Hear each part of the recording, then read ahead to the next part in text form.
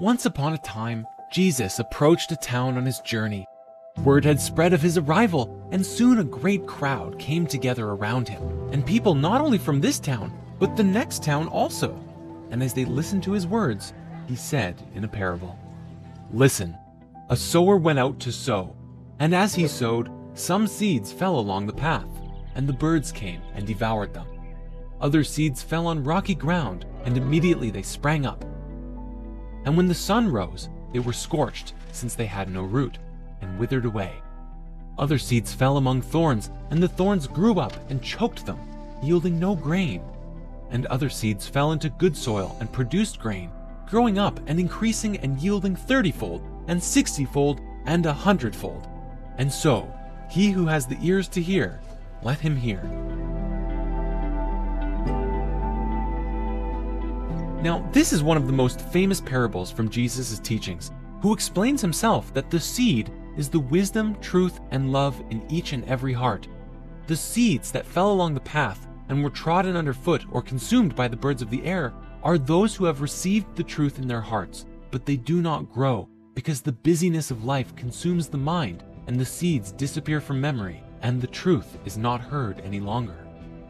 And the seeds that fell on the rocks are those who, when they hear the word, receive it with joy and grow enthusiastically. But these have no roots. They believe it for a while, but when they are asked to ground what they have received, they fall away. And as for what fell among thorns, they are those who hear the wisdom, but as they go along their way, they are suffocated by the pressures, riches, and self-indulgent distractions of life, and their fruit simply does not mature.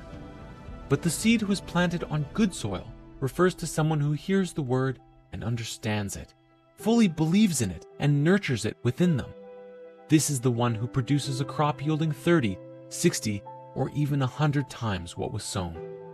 In other words, where you put your effort, where you plant your heart, your bodies and minds, cause and effect of your creations. While this parable is used often as a discussion on the importance of the gospel, which is a valid interpretation, even non-Christians can interpret it in their own way and find value in the wisdom, as is the case with many teachings. Jesus often said that he taught in parables because people were opposed to his direct teachings. Even if he were to take the tale at face value and see the seeds as wisdom or intentions rather than the word of the gospel, the underlying message is the same. Sometimes all that's needed for truth and wisdom to prosper in an environment is a belief that it can, but even then, the truth will only enlighten those who believe in it. Ultimately, whatever walk of life you come from, this parable teaches us to be purposeful with everything that we do. Every thought that you think, take it as a chance to plant your own wisdom and truth in good soil, and the kingdom of heaven will be beholden unto you, whatever form that may take.